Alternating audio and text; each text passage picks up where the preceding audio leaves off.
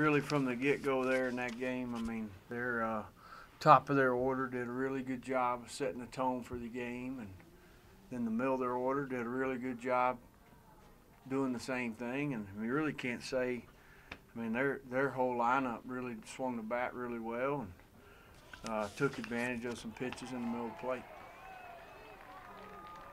Was it Dom just leaving him alone because he was getting first pitch strikes, he was getting to 2 strikes and just not able to finish off hitters? Yeah, I mean, it looked like to me they just maybe if you were trying to get it in, maybe not. We didn't get it quite enough in or away, maybe not quite enough away. And like I said, I mean, just tip your hat to their guys. Their lineup did a great job. Nerden did a good job going out pitching ahead, and you know, they just played better than us tonight. Given this team struggles against left-handers, is a 3-run lead before you can even come to bat almost too much for you guys? I don't think so. I mean, we beat a left-hander on Sunday, we beat a left-hander on Tuesday, and beat a left-hander, I think, when New Mexico State came in. I mean, here lately we've been scoring runs off some left-handers, so that wasn't necessarily it. I mean, we just their kid pitched well, hit his spots, and made pitches.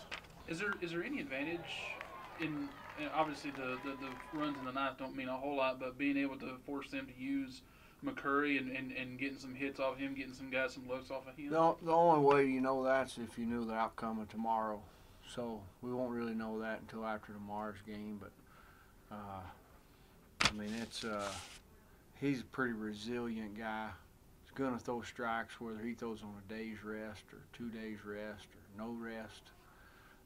So I don't know if it's an advantage or not, but I guess we'll know after tomorrow.